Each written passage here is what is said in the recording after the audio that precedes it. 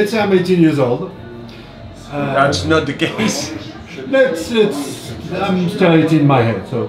In your head you are, like me, I'm 11.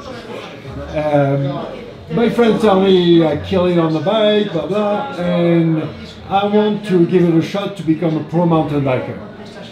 Where do I start? First of all, what kind of races? I get a lot of these emails every day. Hey Cedric, how I can be like you? I want to get sponsored. I'm like, oh wow, you've been racing before? No. I mean, like, first you need to prove everyone you're the best, or you can be one of the best with hard training or hard work, or you have a good talent. Because I mean, everyone is the best until you prove otherwise. No, everyone is shitty until you prove otherwise. Yeah. Then in life is like everything in life. Even in life, you know, if you look for a job, you need to prove you're one of the best to get the job you want, or I mean, to prove you're interesting. If not, it will be easy in life to go and walk a, hey, I am this, or oh, it is. Some people are really good with this, with internet, or because it could actually work sometimes. But real life is not like this. You need to prove you're the best, or you could be one of the best with hard training or natural talent, whatever it is. But you need to prove first you can kick some ass in any races you enter. You can do I mean, let's face it, if you're not on the podium, people are not going to, even if it's second, if you don't have something special, people will forget about you. Either you win, or you're the most spectacular. Biggest crash or biggest jump or whatever it is. But you have this new kind of riders who make money, get views without doing races. This is because the magic of internet, you know, like they try all day to do videos.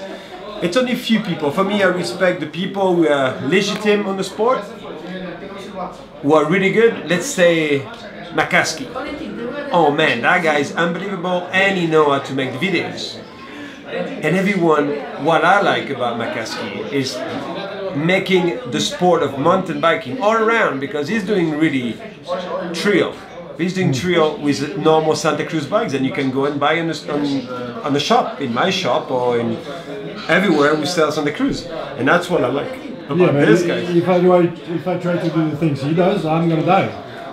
That's okay. He's really good to make mountain biking known, and that's what I like about him. Like, everyone know him. You can talk to some people who know nothing about mountain biking, they know McCaskey, and I think this is brilliant. Or you have other people who have no skills before, but they train so hard on some things, or they have a little bit of skills, let's face it, they still know how to ride. But because with the power of internet, then we upload this into, let's say, any different internet site or whatever, Vimeo or YouTube or whatever, and then we get some likes. But that's what we do all day, because it's a lot easier to do videos when you have time to do stuff than actually try to win a race, because it takes a lot more commitment and talent and hard training and everything it is. I don't say that those riders are not good enough. They're just, yeah, they're good to make videos, but if you put them into any races, you will never even see them on the results. And well, explanation is easy, because on the video it's 10 seconds, and you can do as many times as you want, because you cut. Maybe I know which one you're talking about. Yeah, I hate this, and those people, you know, work like this, like the superstar or something, and you see Sam Hill kick ass every day in any sport he's entering, and he's not working short or big open, you know. And yeah, you know, that's the power of internet, you know. You have 3 months to do a video of 10 seconds. It's okay. So you take the biggest jump, you take the gnarliest descent or whatever, and I think that guy. I think that guy made a comment on my Through My Eyes video. It's like, oh, I'm happy to see that Cedric Gracia is casing on that jump. Yeah, the difference between you and me, I did that jump on the first take. It took you maybe 5 days to do it. That's a difference. Okay, that's one way to do it. Get some views, do something incredible, but it's more like stuntman. Yeah, it's more doing stunts than real. Yeah, try to get the view and the likes. That's what it is. That's the obsession of those guys. You know? The other way is to win races. So what do? I start with the small local races and make my way up to World Cups. That's what it is. I mean, you cannot show up to the first World Cup first, because you don't have the UCI point. But even if you have UCI point, I don't think it's a way to do it. When I used to train the Endurance team here, I make them do all the small races, Catalan Cup. If you prove me you can do a top 5 in the Catalan Cup, I will bring you to bigger races. Yeah. I'm not going to bring you to the big field right away, not going through the semi-final, and you're going to cry because all of a sudden you're going to find out or think you are shit. You're not shit. You're just beginning, and step by step you need to build your character, you need to see, you need to learn. Winning, losing, you will learn anyway, but step by step, because this is life, you know? Can you tell us? It's a lot of noise now. Yeah, I think I get. I think it's fine. Can you tell us broad, just a broad number? If I want to do one season of downhill, how much money do I need? It's easy. No, it's not easy, but if you're on your own, you're going to do only few races. If you're talking about World Cup, all of a sudden, inscription is expensive. Pit zone, it's a grand or 1,500 or 2,000 for the weekend. Hotel is going to cost you 600 or 800, except if you sleep in a van, you still need to eat. It's going to cost you 2 grand, 2.5. If you go to Whistler, every year it costs me 10 grand. Plane ticket, food, cameraman, mechanic, bikes, living in the center of Whistler, bike pass, beers, food, restaurant. Man, it's gnarly. With that budget, you can stay in Europe and do all the bike parks in Europe. But yeah, it will cost you, if you go ghetto, maybe 10 grand. If you go full on, 25 to 30, and if you go World Cup, 45 to 50,000. What about sponsors? Do you have advices, tricks? How do you find sponsors? It's two ways to get sponsors, really. You need to show either you have a really powerful social media, then you can advertise and show the work you do with your brand. That's what I do. I work with my brand, with my sponsors to make better products, and I teach online and social media what do we do to make special and better products. Or the best of what you do, like Richie Rude in EWS, or Loic Bruni and Vergier and Greg Minard and Steve Pete into downhill. And in cross country you have Upsilon and Nino. Either you are those guys, you're the cream of the cream and you don't need to do anything else because you're the best.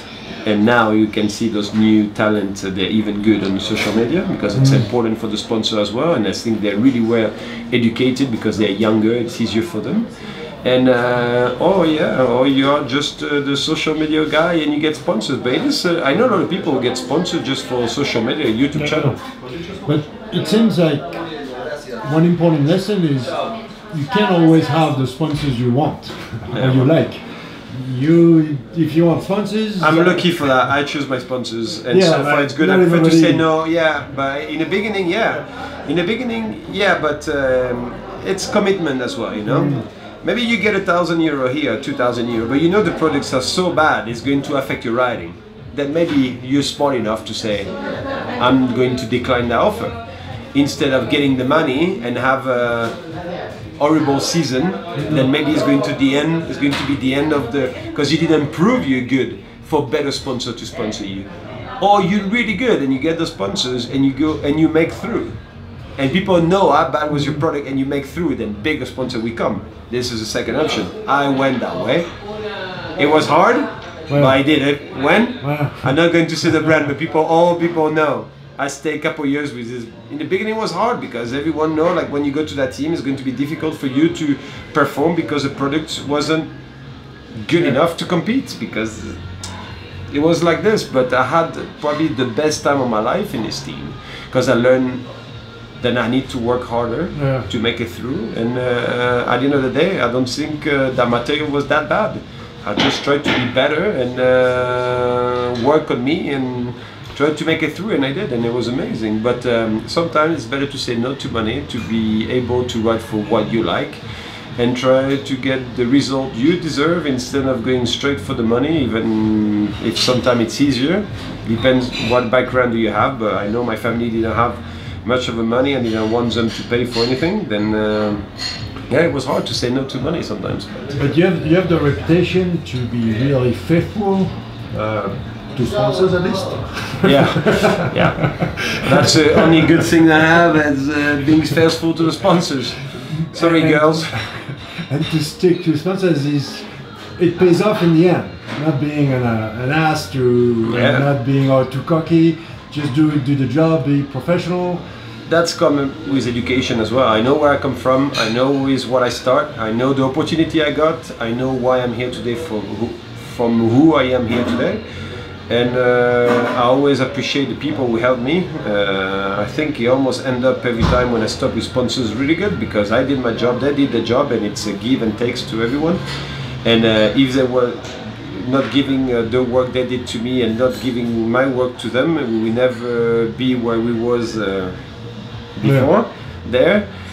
And yeah, it's a team, and yeah, sometimes it was hard, and I think it's important to be faithful for the people who give a chance to you to be a better rider. And if today I am who I am today, and I've been living all those years with what I love is riding, and I never felt like it was a job, I think it's really amazing. And that's why now I can work in the pit and I can see the people that I was working for before and shake their hands and be happy. Oh, you remember this, you remember that. It's awesome. Some people, you know, they work in the pit, they don't want to talk to each other because bad relationship, or they feel they get but it's easy when you're young, when you have success, to say okay, I'm going to do whatever I want. Yeah.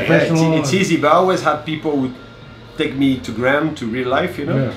And I know I've been cocky sometimes, you know, when I win or think like I'm going to kill you and next day I'm going to win and play this. But it was more like a game, especially with Palmer and stuff. It was a big fight and it was cool, but it was always just for fun, you know. It was fun. At the end of the day, I didn't want to do anything bad to those guys. And, well, that's an example of someone who didn't really respect his sponsors that much. Palmer, right? Well, he was ready maybe to change something who worked for something he was supposed to ride, but whatever. This everyone is different on that, and but no, I've been lucky to be able to ride for the sponsors I like and I wanted to ride with, and this is definitely for me was more important than. When you look back, it's a good lesson. It's something good with it. When you take lesson, and for me it was better to respect the people and then go with the people who I know who work hard for me to be number one or at least on the top 5, than going only for the money and know that we use only my money, my name, and you know, I prefer to have the hard works over the money. Like we talked the other day about glory, fun over glory. This is getting so serious now.